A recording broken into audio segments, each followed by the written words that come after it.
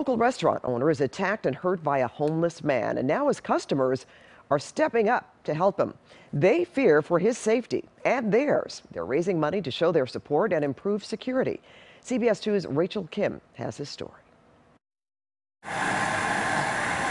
61-year-old Modesto Navarro has been blending up healthy juices at Velarde's Fruits restaurant for 30 years.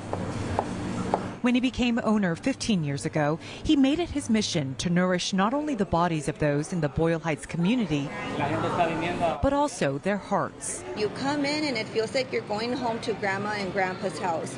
He knows how your family's doing. He's very generous with his food servings. Crystal Haro is a longtime customer, and she's now speaking out for Mr. Navarro after he was physically attacked by a homeless man who had been harassing customers inside the restaurant Friday afternoon. The man got angry when Navarro asked him to leave. The homeless man grabbed a napkin dispenser and was waiting for him right outside the business entrance.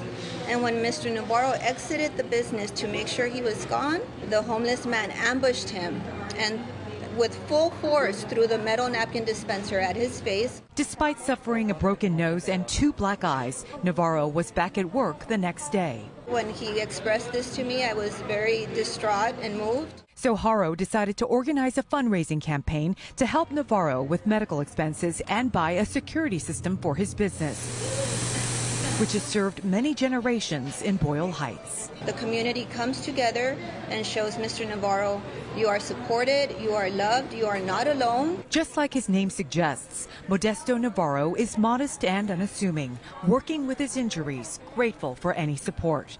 Haro says local leaders need to do more to stop attacks like this from happening. We are in danger, and it's not okay. It's not okay for the homeless to suffer, and it's not okay for citizens to be affected by this violence. As for the man who attacked Mr. Navarro, he ran away, but police were able to track him down and take him into custody. Meantime, other business owners and customers in this area tell us they're now being extra vigilant. Reporting in Boyle Heights, Rachel Kim, CBS 2 News.